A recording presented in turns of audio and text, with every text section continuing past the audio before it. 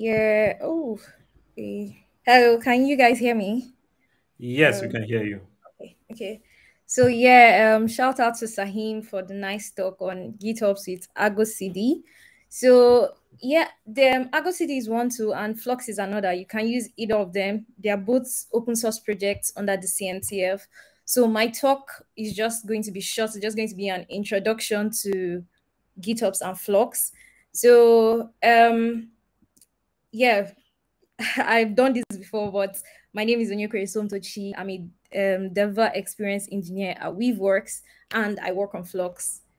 So I want to sort of take it back a bit and sort of explain what GitHub is and what the need for it is. So with Divine's talk, he had like he was deploying an app and he did kubectl apply, right? So that's great for like development workflow and everything, but then how do you take it to production? Like how do you manage it when you have different teams, different moving parts? Does everybody get access to the cluster? Someone is running kubectl here and kubectl there. You can see that there is a need for a better way to manage how things are deployed, especially within bigger organizations, right? And then when you make changes to, let's say you had a deployment file with a particular tag in it. Let's say you wanted to update the tag, right? So you updated it and then you did kubectl apply, right? So you can't, let's say there was an issue with that tag, right? How do you quickly, revert to the older version? So there becomes issues when you're trying to manage all your manifests using kubectl apply. Kelsey Hightower will say that kubectl apply is the new SSH. You're not supposed to SSH into servers and stuff like that. In the same way, it's not very scalable to keep managing your application and deployment using kubectl. So that's when the CEO of Weaveworks, Alexis Richardson, coined the term GitOps. So GitOps is basically a concept where you store your Kubernetes manifest declaratively in Git, and then there is an agent. Let me see. Do I have a slide for that? Okay. So GitOps, these are like the GitOps principle, right? Your system is managed declaratively. And when we say declaratively, it means that you define what you want and then something else works. That's you're defining a state that you want a cluster, your cluster to be in, right? And you store it in Git. Git has, of course, we use Git. We know that Git has like versioning, you can tag commits, and then each commit is easily revertable, right? You have a log of changes of each change that has been made to your manifest. So that's where we come about security. Before someone makes a change, the person has to make a pull request. You can get eyes on it. If something breaks, you sort of can look at your commit log and know, okay, this is what we've been doing. This is how the deployments have been progressing. And then if you push it to Git, there has to be something that pulls your changes from Git and then applies your changes on the cluster, which now spins up your application. It applies the deployment YAML, it applies the services and all of that on the cluster, and then spins it up, and then you can continue to access it. Then lastly, we talk about continuous reconciliation, right? It's not a one-shot operation. You don't just push your files to Git and then they get applied once. So there's a continuous loop, just like in Kubernetes. There's a reconciliation loop where it's constantly being checked. Does the state of the cluster match what is on Git at a defined interval? Like if someone comes into the cluster and like touches something, like maybe your pod deletes a deployment, right? On the next run of the loop, the agent is supposed to, it could be Flux, it could be Argo CD, is supposed to realize that, okay, the deployment is missing. It's not in the cluster, but it has been defined in Git. So it would apply it, or in a case where the deployment is deleted from Git, it will delete it in the cluster. So it's basically the Git serves as a source of truth for it. So that's basically what GitOps is. GitOps is you define your applications in Git and you have something continuously reconciling them on the cluster. So, it comes with many benefits. So we talk about security, you have an audit log of each change to your manifest.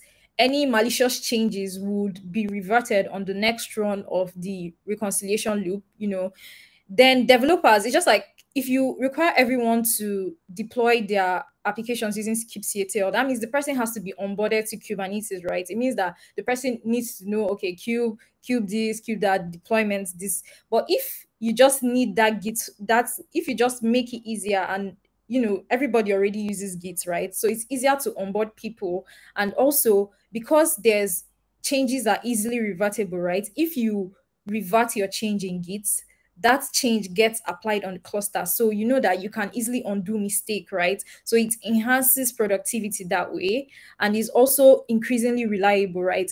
Just imagine, a really bad day where your cluster is destroyed, right? You can easily get back up to speed with all your applications because you have all those manifests stored somewhere, right? You can basically install Flux and point it to your repo and say, okay, this is the state I want this cluster to be in. So you can see that it helps with things like disaster recovery. So if you lose, if let's say your application is deleted by mistake, or even the whole cluster, if you are actually using GitOps to manage things, right, you can easily reconcile and get back your cluster. So benefits of Flux. Flux is split into 6 Kubernetes controllers. For those who are just knowing who are just hearing about controllers for the first time, that's basically the part of Kubernetes, right? When you create a deployment, um, a a deployment creates, pods. So when you create the deployment, I mean, when you apply the manifest on the cluster, there is a kube controller manager on the kube control plane that is watching for, such manifest. When it notices there's a controller that is running on the cluster that is constantly watching the deployments, right, and reconciling them to the pods. So if you define a deployment that is supposed to have 2 pods, right, the controller is watching the number of pods, and it's like on a loop it will count the number of pods. If it sees, oh, there's one more pod than it should be, let's say there's an extra third pod associated with the same deployment, it will delete it. Or if it discover that there's one less pod, it will create an extra one. So it fits into the Kubernetes model, where Kubernetes is already declarative and it uses controllers to manage its resources on the cluster. So that's basically what Flux will do for you. Flux will check that your applications are running as they should, as you have defined them in Git. So it comes with support for customize and Helm. We have a Helm and customize controller. It's easily extensible. We built it in a way that you could, take parts of it. There are people building solutions on top of Flux.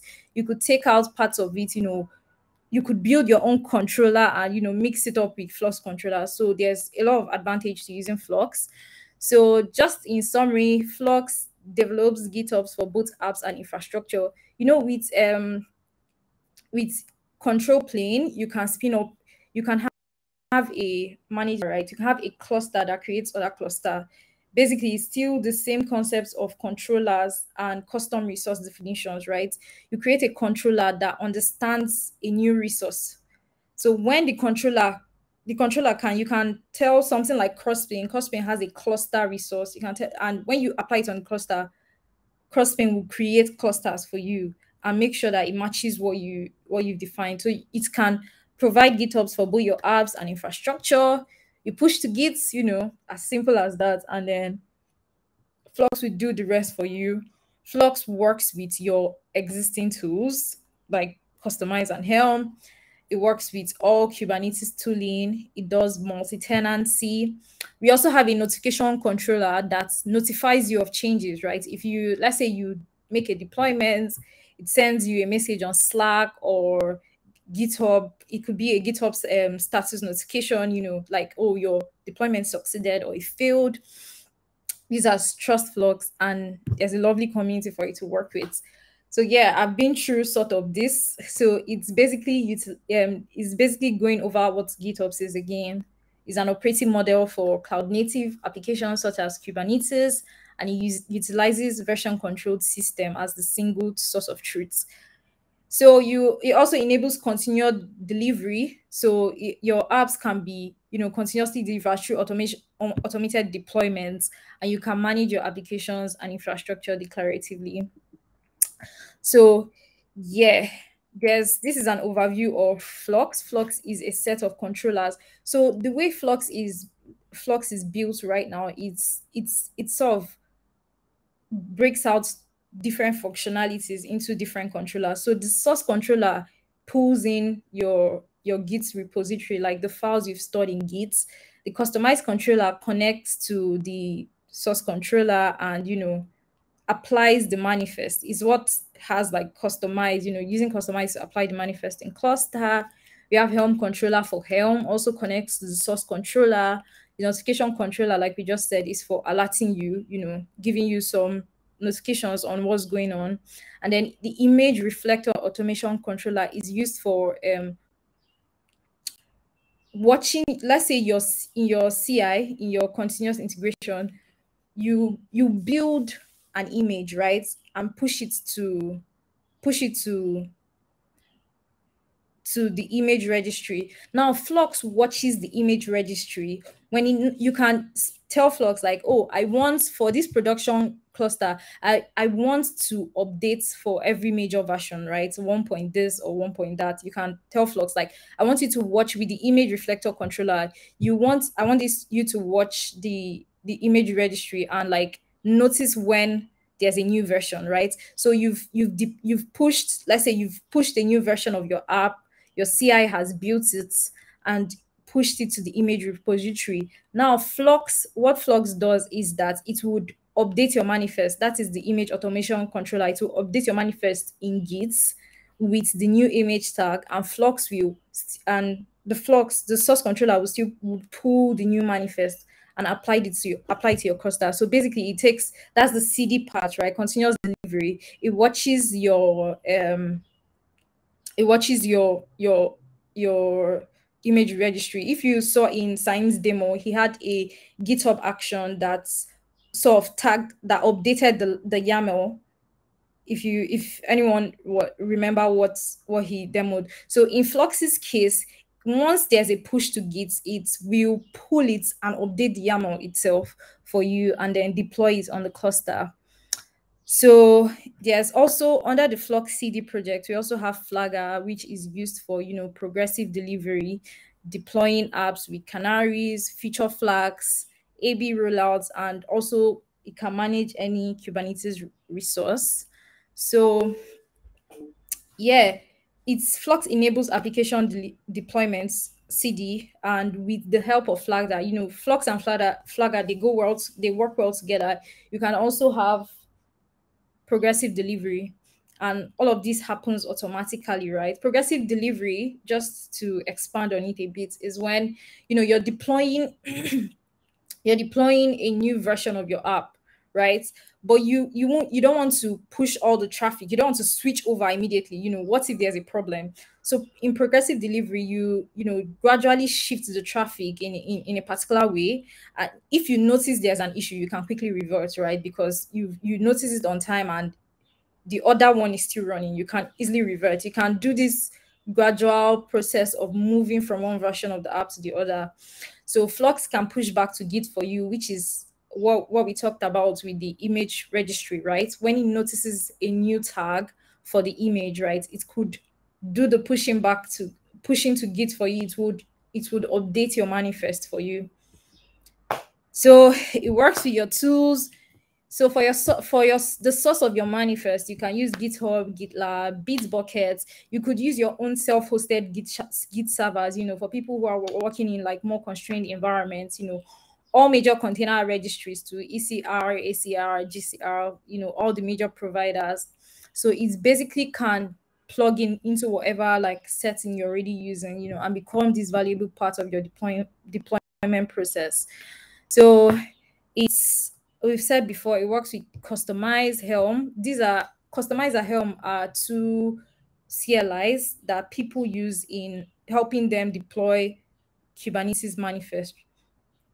So it also works with each of them. It uses RBAC, which is role-based control, to control access. So it does multi-tenancy. You can set Flux up in a multi-tenant way such that Flux is reconciling manifest for different tenants, but in a secure way. So for to expand on multi-tenancy is when is what we call more than one tenant running in a cluster. You might be a very large company and you have different teams, different as namespaces assigned to different teams, and they're supposed to deploy their applications in their particular namespaces. They are That's a multi-tenant cluster. Do you get? The one person doesn't own the whole cluster. There are different people using the cluster. So in multi-tenant situation, you have to be careful so that one tenant, it depends on what kind of, there are different levels of multi-tenancy, but you have to be careful so that one tenant does not access the other tenants. You want to lock down the cluster a bit, and Flux can still help with that.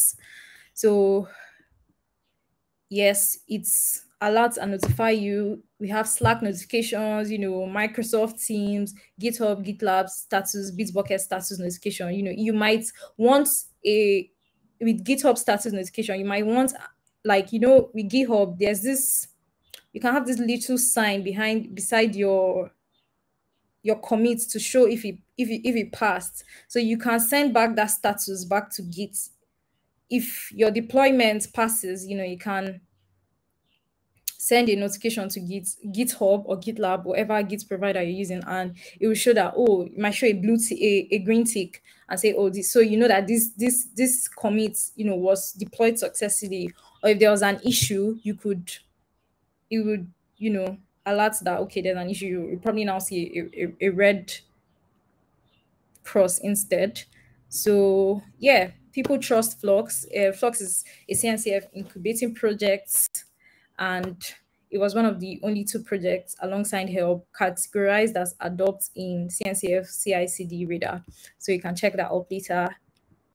Of course, we are a lobbying community that is we are like, I've enjoyed so much working with Flux. We are very welcoming, very open. We have contributors from everywhere. So we're also an open source project. We're also open to new contributors coming around. We have, since you can see my screen, we have, good first issues. This is the FluxCD repo. We have good first issues if you're looking to contribute. So you could always take a look at the Flux repos. This is not the only repo. We have a different repository for each of the controllers. Most of it is written in Go. So yeah. So we're also looking for contributors. If you like what we're doing, you like the sound of it, you can come around, just attend our meetings, figure out what we're up about. And if you feel like contributing, you can. So this slide is basically going over what I've said before. The source controller fetches your files in Git. The customized controller applies the manifest. You can see that there's a particular controller assigned for each step that Flux is supposed to do. So Helm is for Helm charts. The notification controller is for the notification dispatch. The image reflector controller is for, pulling the metadata, that's the tags from Git, and then from an image registry, and then the image automation controller is for sort of posting back to Git, updating the Git, the YAMLs in Git. So yeah, all of these controllers work together to give you a nice outcome. If you like pancakes, yeah, it's basically like all these ingredients mix up to form something really helpful. So yeah, we work with other tools, and all these reasons I love Flux and other people too, like Jobov. We hear like stories back from people like, oh, like this has made using Kubernetes so much easier for me. I've been able to run multi-tenancy. We have this, if you have an application, right? Let's say you have an application that depends on a database, you can define it in Flux so that Flux knows that, okay, it doesn't deploy the application till the database is ready, right? So you can sort of have a dependency workflow, like, right? You can say, okay, don't deploy, this app depends on this, and Flux knows not to create the application until the other one is ready. So we integrate with Helm, we give notifications and alerts, and Flux manages itself declaratively. Like you can install Flux with the bootstrap, and Flux will the Bootstrap accepts a GitHub repository. So right from the start, like Flux manages itself with GitHubs, so which I think is kind of awesome. So we also have the Flux CLI to make dealing with Flux easier for users. So you can get started. You can look at our repo. We have a getting started guide. You can browse the docs. You can join Flux CNCF Slack. There are users there. People ask questions if you're having any issues. You can sign up for we are mailing on our mailing list, join our meetings, and also discuss with us on GitHub. uh Thank you. I don't know, I'm not seeing the chat. Is there any way to stop sharing my screen for a bit? Are there questions? Okay. No questions yet. I think you're No muted. questions yet, but it was a very interesting session. And uh, how, Somto's Twitter handle is Somtochi Amauche. So if you have any question, you can reach out to her on Twitter, or you can join in on the CNCF Slack and start a conversation there about Flux. Thank you very much, Right, you're Somtochi. welcome. Very interesting section.